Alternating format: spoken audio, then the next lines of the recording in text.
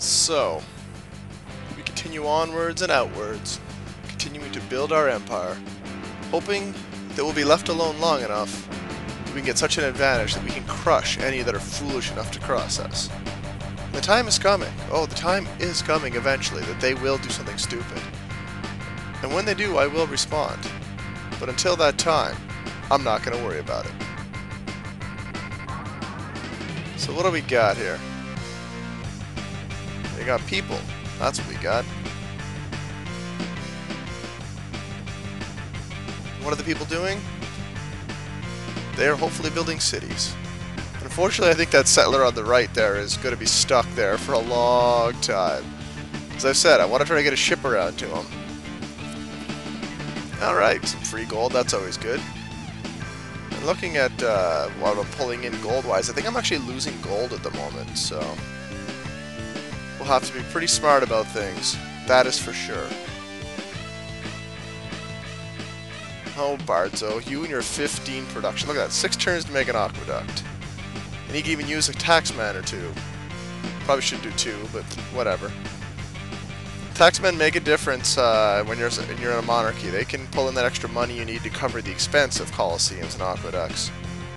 However, it's getting to the point where I'm going to have to change government soon, meaning I should probably start researching a new government. But knowing me, I won't, because I'm stubborn.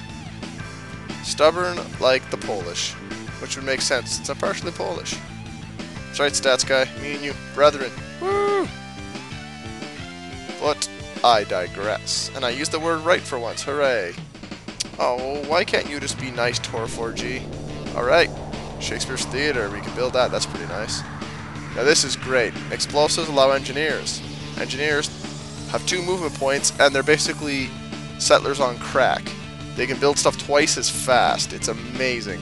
However, we're going to go with seafaring for now, because 1, that'll give us harbors, which will double the amount of food we can pull out of the ocean. Well, 1 extra for every ocean square.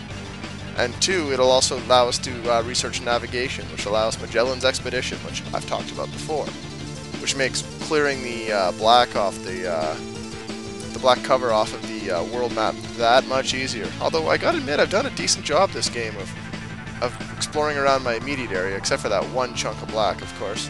Well, 2, whatever. Who's counting anyway besides me? Oh, right, me. And yeah, I'm putting double garrisons over on that side with the Greeks because they're military expansionists. So I can't even say militaristic. That's terrible. And they will eventually do something stupid and start a war, just because that's how they roll. They're just going to keep building until they run out of room, and then they're eventually going to attack one of my people or steal some technology, because they are as dumb as the proverbial bricks. I love what it's like. My God, the Greeks have discovered, like, you know, they've discovered how to use both arms. Oh my God, they're scary scientifically. Not at all. No, it'll be something like that, like some incredibly hilarious tech that I've had forever, and they'll be all proud of themselves. And I guess if you ever let a civ get way ahead of you, they'll actually send over representatives to taunt you. They'll be like, "Hey, we're going to demonstrate how to use gunpowder. No scribes will be allowed," which is their nice way of saying, "Don't steal our tech, a-hole." And we all know that I wouldn't do that. I'm all about figuring things out for myself, or trading for it, or just conquering your ass. I'm not going to steal it. Although honestly, I want to conquer you is not exactly real high on my priority list, but whatever. Aqueduct. But more importantly, Michelangelo's chapel. So now all of the cities have a free cathedral, which will help keep the people happy. And which means a lot of these coliseums I've been building to keep them happy are now kind of useless for the moment, because they're not needed. They will be needed as time wears on, of course, but, you know, details, right? Details, smeetails. Now, what are you up to, Big Wimpley? I think you're probably stealing somebody and going to that island if I was playing it right now. That's how I would do it. And this is based off me playing, so of course I won't do anything like that. I'm going to do something incredibly dumb. Oh, 100 gold, 100 gold. Sweet. Oh, the Greeks want to talk, and yeah, I'm going to give you gunpowder. Yeah, that's going to happen. Just keep asking. We'll see how that goes. You have no troops to withdraw? Well, then I'm just going to waste my turn over there. I would disband him, but it's keeping all of their crappy forces, like, sure they've got better units, but it's keeping a lot of their forces concentrated in the open, so if a war ever starts, that settler will be a nice distraction. And then add on top of that, I can actually attack a lot of their troops out in the open instead of in their cities. So it's a win-win combination, really. More money. Can't go wrong. Find lots of money at the stuff with the huts. And here I think I decided I'm going to leave that and colonize it later because I found that nice island up there where I can put a couple cities. And that guy's going to be sharing a spot, but no big deal.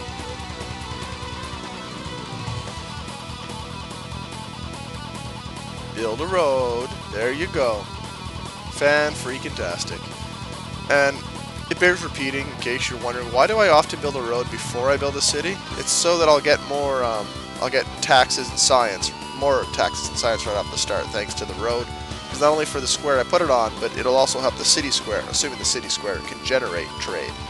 Like field and stuff, whereas hills, for instance.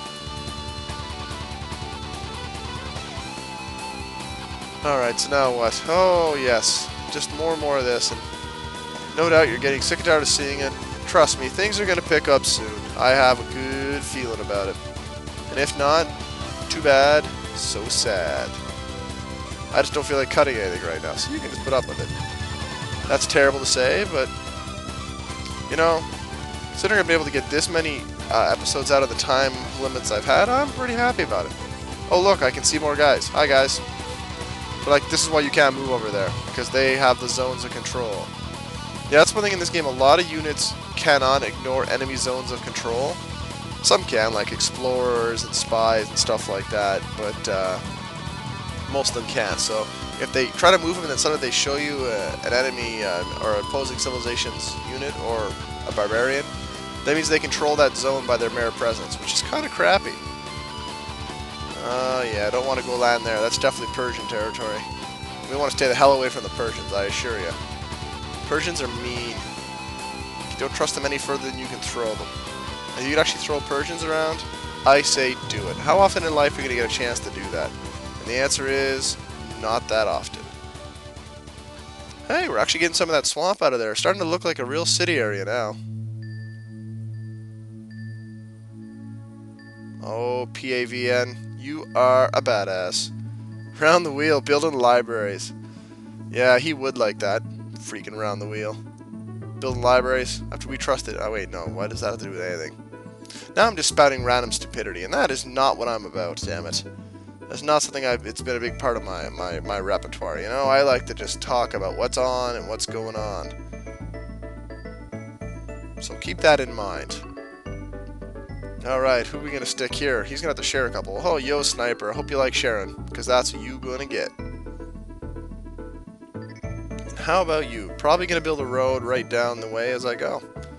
Oh, time for another city. Who gets it this time? It's the super weapon, RB69. Did I say RB or R-Beast? Hard to say. Either or. It's all good. That's a pretty big continent they're on. I gotta tell you, I think I should have been more aggressive in jumping onto their continent and trying to force the issue. But you know me, isolationist.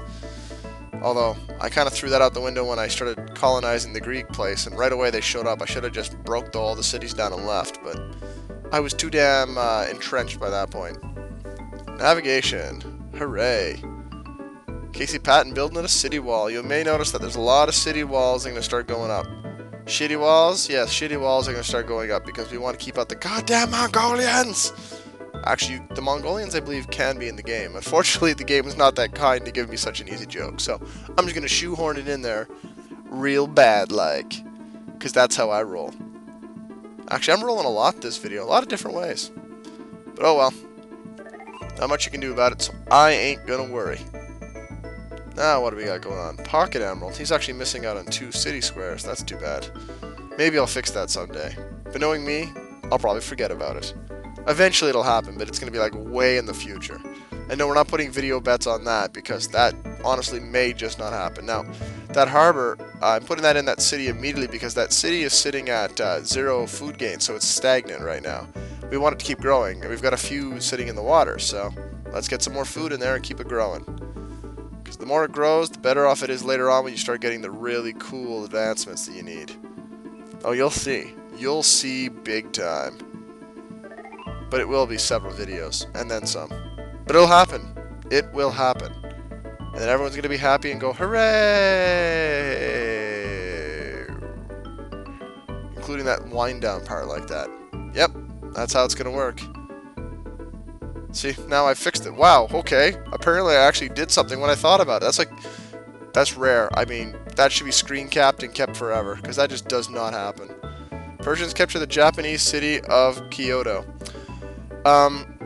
That's not good news for the Japanese. I'm starting to feel that maybe I should have stepped in and helped them. I still could, I guess, but you know what? To hell with the Japanese. What have they ever given me, anyway? Honestly. What's that? That's where Nintendos come from? Really? Oh. Well, I'm just stupid then, I guess. Durr.